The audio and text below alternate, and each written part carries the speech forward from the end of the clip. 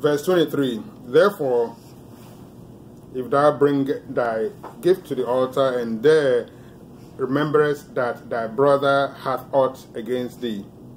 It continues with verse 24, so I'm not going to say it until I finish verse 24. Leave there thy gift before the altar, and go thy way. First, be reconciled to thy brother, and then come and offer thy gift. What Christ is saying is that as Christians, when we go to church, when in those days, because what he was saying things from then on. So which means that when anyone says they worship God, they are Christians, and they go to church, they go to, a place to worship, Christ is saying that if you say you are going to worship God, if you say you are going to church, if you say you are going to do something to benefit other people as a Christian, there is a qualification.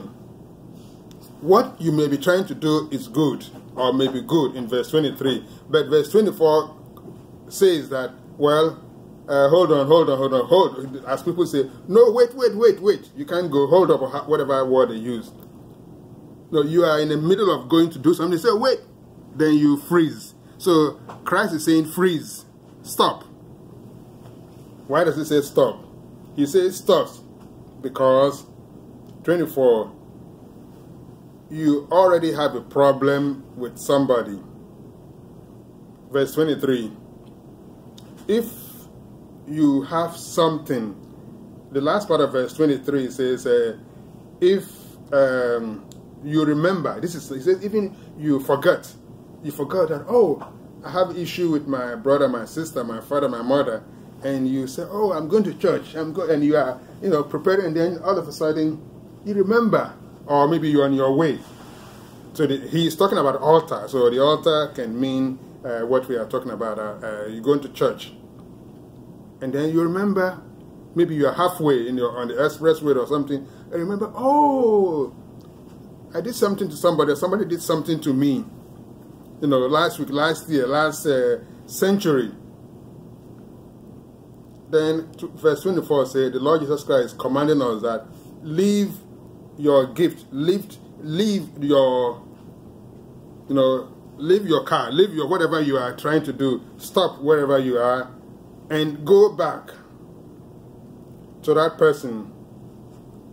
First, be reconciled to thy brother or sister or father, mother, husband, wife, and then come back and offer thy gift. So God says, if you want to go to heaven, we're talking about heaven and hell. If you want to go to heaven, then if you are going somewhere and you remember, oh, I just remembered that I have an issue with this brother or sister. If you don't turn back and say, oh, let me drive back, because you say, oh, I'm going to church, I'm going to be late, but he says, fine. God says, go back. It is better you can go back and reconcile with that person, with that brother, with that sister, father, mother, and all that. Then come back and, which means go and settle the matter first before you go to church. Verse 25 says, agree with thy adversary quickly while thou art in the way with him, lest at any time the adversary deliver thee to the judge, and the judge deliver thee to the officer, and thou be cast into prison. So that's part of what we're saying. So you just do what is necessary. And again, we are unwilling to sacrifice. Things, oh, well, no, I have to. But God is saying that it is better to settle matter with whoever you have issues with than to come to God and say, oh, Lord, I'm here to worship you, and I'm worshiping, I'm praising you, and doing it. Fine. But then, if we don't go back to correct what we have done wrong, God says, again, there are two ways, heaven or two locations, heaven or hell. And so if Christ is warning us about this, then we know there's much So the answer to question 22, yes, the Lord Jesus Christ preached about hell. It's so many, and so true truth. Question 23, the Lord Jesus Christ spoke of a rich man who died and went to hell. True or false? If we had said false, we would have been lashed 6 times, because last week we talked about it, right? So it's anyway, it's just a joke. Yes, this is true truth, because again, we touched on it last week when we talked about heaven and hell. So let us please read Luke, brother, Luke 16, 22, 23, please.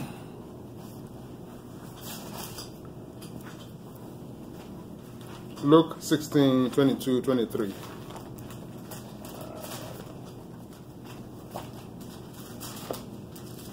The reading is from Luke chapter 16, verse 22 to 23. 22.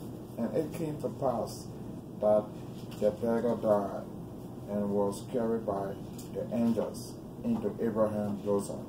The rich man also died and was buried.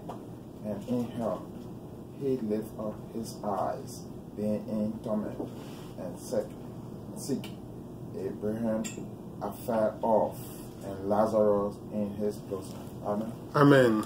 So again, since we already talked about it in detail, we will just quickly say that yes, the Lord Jesus spoke about of a rich man who died and went to hell. So this was not a parable. This was a true truth.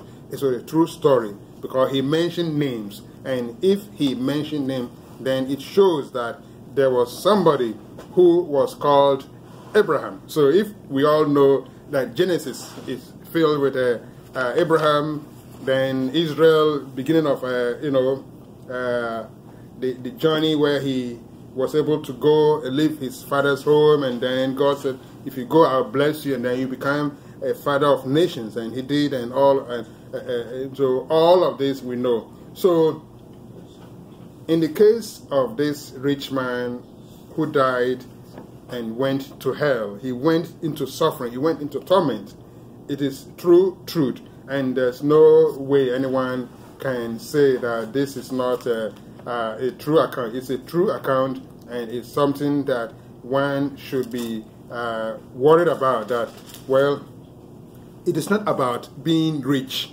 It is not about because you are rich, so you are going to go to hell. No, no, no, no, no. It is about not being compassionate, not being helpful, not providing, not donating, not helping other people, not sharing what you have, taking hold of everything. This is mine, this is mine, I'm not going to give anybody. Even when you know that the person is suffering, the person is going through hardship, you still close your heart, you close your mind, and you don't want to do anything. And all of those point to the fact that when we don't have compassion, it is going to be bad, because the Lord Jesus Christ says that what happened, the rich man died because he didn't have any love for the poor man Lazarus, who was begging at his gate, or somewhere in front of his house. But once we see this information, the rich man also died, and he was buried. And then in hell, once he died, he said, oh wow, and we've talked about it, that the rich man was begging Father Abraham, please, can you send Lazarus, the same person that you didn't want to even give just a little bit of bread, or a little bit of a piece of this. You didn't give anything to him. Now you are begging Father Abraham to say that, please send this man. And Father Abraham said, no, sorry, you missed your chance, so no way. Anyway, we've talked about it, so I'm not going to go much into detail. So it's true truth. Question 24, the path to hell is narrow because God loves all. True or false?